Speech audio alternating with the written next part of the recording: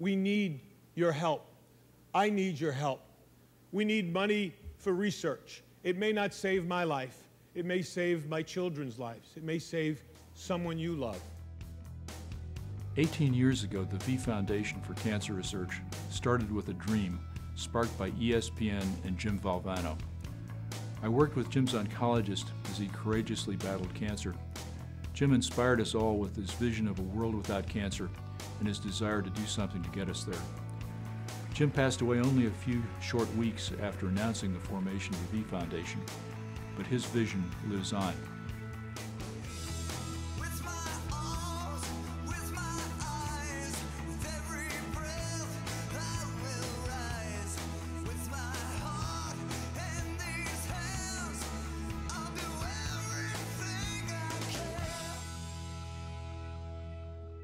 The V Foundation funds 3 types of cancer research grant categories. Addressing the need to help early career cancer investigators develop into promising future research talents was the first goal of the V Foundation. The V Scholar concept was developed in 1994. Since then, the V Foundation has invested $25.5 million to 221 young investigators. 98% of them continue in the field of research.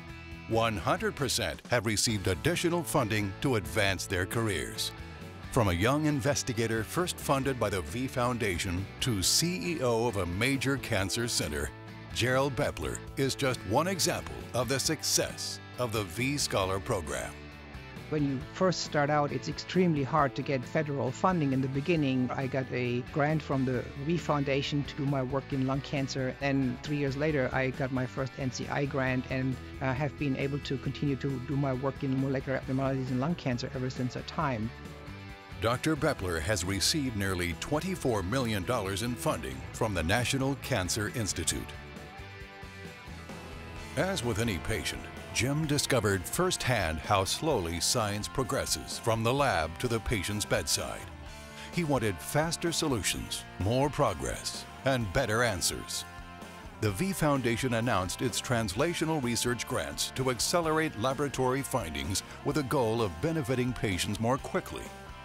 Dr. Martin Kast has garnered an impressive list of accomplishments since receiving his 2003 translational grant. He was named 2010 Eminent Scientist of the Year by the International Research Promotion Council and has received an additional $2.6 million in funding. The V Foundation was the first one actually that sponsored my research when I came 8 years ago to USC. And I was able to use that money to identify the receptor for human papillomavirus. And therefore we are now zooming in to treat patients that are on their way developing cervical cancer or other types of cancers. The V Foundation's designated grant program funds projects in communities or regions local to the fundraising area. Fundraisers and donors work with the foundation to identify a specific project, facility, or awareness program. The V Foundation has awarded $26 million in designated grants. Dr. Anthony Ribas has used his designated grant to hire 3 postdoctoral researchers for his work with metastatic melanoma. The V Foundation has allowed to recruit and maintain excellent trainees that have generated new data, adding to the excitement in the field of new treatments for metastatic melanoma. V Foundation actually is the main source of funding for my fellowship, and thanks to V Foundation we could accomplish many goals towards developing new therapeutics for melanoma. The first V Foundation Nickel Scholar that we had, Richard Koya, was key in getting the preliminary data for a large multi-project, multi-million-dollar program grant.